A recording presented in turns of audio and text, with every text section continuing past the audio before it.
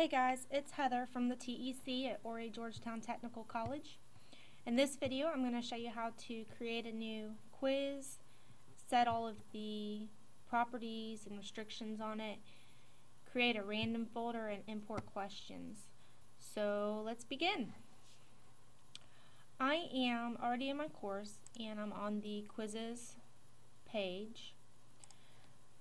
To create a new test, we want to click on New Quiz. And then we're given a list of options here.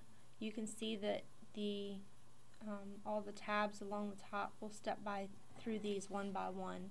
But basically you need to enter a name for this test. And just keeping with what I have before, I'm going to name it Test 3. If you want to add a category, you can do that by clicking Add Category here. Some people like to organize these between tests and final exam or quizzes or practice tests. So you can create those categories here to keep it organized. If you don't, then the system will organize them by the date that they are set. So that's up to you as personal preference. And then the grade item, you can link it to the grade book, and I don't have a grade item created for a Test 3, so I'm going to go ahead and add a grade item. And what this does is it opens up a box where I can add the grade item to the grade book by giving it the name and applying it to the category if I have one for tests. Applying the max points I want it to be, choosing whether this score can exceed 100 points or not, and if there's a rubric, linking it to that. So going over the gradebook settings, we can do that, and we'll do that in a future video, but you can set all of that stuff up under the Add a Grade Item. So here now it is linked to the gradebook, and that item's in our gradebook. I want to allow auto exportation of the grades to the gradebook. So all that means is once this quiz attempt has been graded, it will put the grade in the gradebook for me.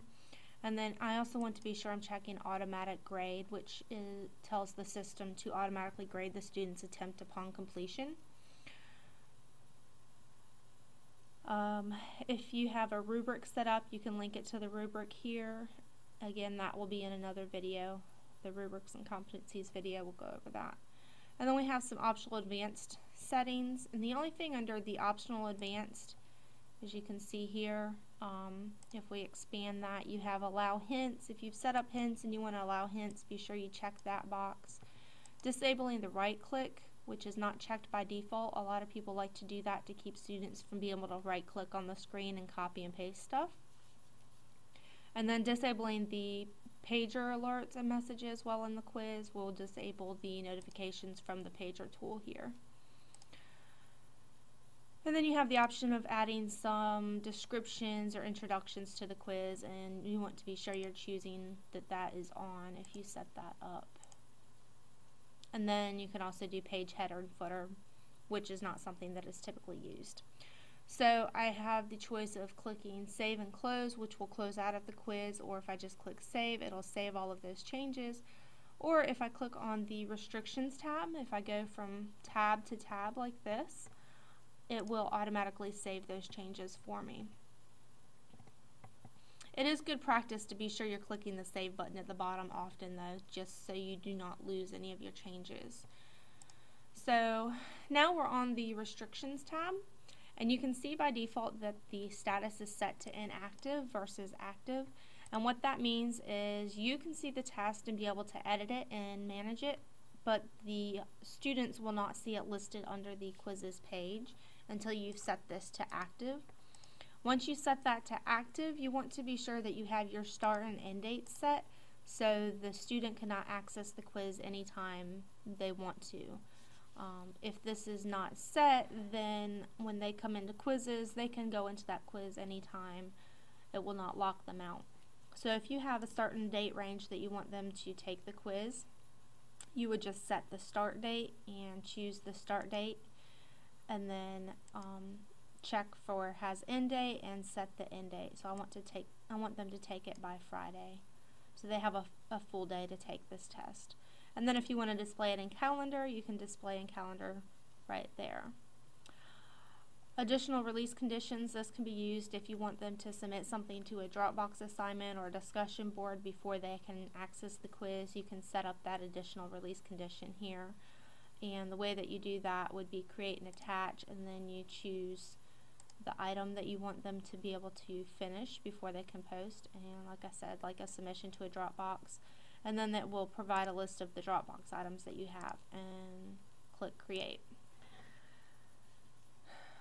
Ouray Georgetown Tech has Respondus Lockdown Browser installed in our testing centers and in many of our computer labs.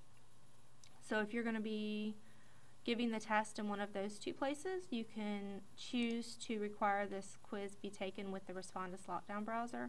And what that does is it locks the quiz down so they can only go in through the Respondus Lockdown Browser, take the test, and then they can close out of that. They cannot log in through Internet Explorer or Firefox. And Respondus Lockdown Browser actually locks down the whole computer, so they can't open up other search windows, they can't have a chat thing open, they can't be emailing back and forth with somebody. We only provide support for this through the college campus. It is not available for home use, so if your students are going to be taking their quiz at home, you want to make sure that that is not checked. Under optional advanced restrictions, you want to set a password on the quiz. So if they're going to the testing center, you can set the password to whatever you want here, and you would just give that password to the testing center proctor, and they could type that in for them. Or if you want to allow them to take the test during class time, and if they aren't in class, you don't want them to get into the test, you can set the password here. When they come into class, you give them the password. So only if they're in the class, they will have the password to get in. And then the time limit by default is set to 120 minutes. Depending on how long your quiz is, you can change this time limit. Good practice is, as long as the questions aren't too long, 30 seconds per question is like a multiple choice or true false is usually long enough to set that time limit to. So if you have 10 questions, you would just do 30 seconds per question for the total time limit. And then you can also enforce the time limit and show the clock so they can keep a track of how far into the test they are with their time limit. And then the grace period is actually in addition to this time limit. So they actually have 120 minutes plus a 5-minute grace period before that submission is flagged as late. The other thing you want to be sure you're setting is the late submissions. And late submission, this default setting, allow normal submission, just means that the student will be able to submit the quiz past this time limit and not be marked against it. The system will just show you that that was submitted late. If you have used a late limit of 1 minute, if they exceed this time limit over a minute, then it will give them a 0. It will save what they answered, but their quiz will be marked with a 0. You can change this to up to 120 minutes too. So the other one that is used most often is auto submit attempt, and what that means is they have 120 minutes plus the 5 minutes, and then they have to submit their attempt. They can't answer anything else, they can't save their questions, so they just have to be sure that they are saving their questions as they move through the test. Anything they've saved up to that point will be marked as graded. Anything they try to save after that point will not be counted. Anytime they try to go and save a question, it will tell them you have to go submit your quiz. And then advanced availability is used for students who maybe have a learning disability or miss the quiz. You can set up their access under advanced availability, so they have longer time to take the quiz, or if the quiz is already closed for the rest of the class, you can open it back up for one student by using this advanced availability. Moving on to attempts.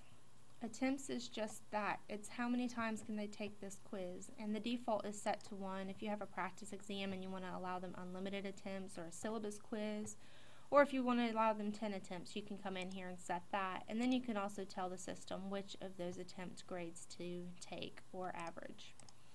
Objectives deals with competencies and rubrics, which we didn't set up in here.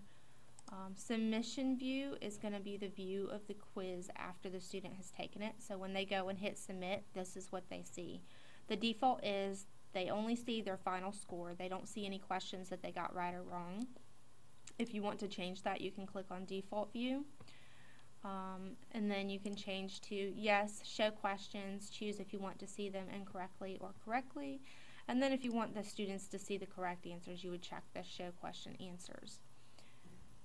If you want to show class statistics, you can do that there. The score you want to be sure is checked because that's what tells them they made 98 out of 100 or 50 out of 100 on that test. That's what the score is.